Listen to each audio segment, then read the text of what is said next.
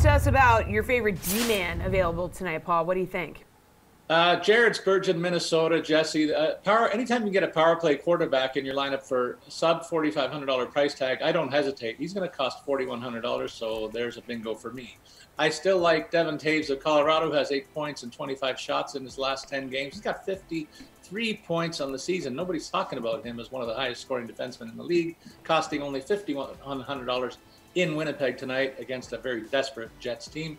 Panthers D-man Gustav Forsling for only $3,800 is somebody that's not among the top scoring D-men, but still a viable option because he's playing well in the last 10 games, playing a ton of minutes, got 6 points in that stretch, and this Florida club scores more than any other team. So when you got a guy who's playing over a third of each game, chances are he's going to run into a point somewhere.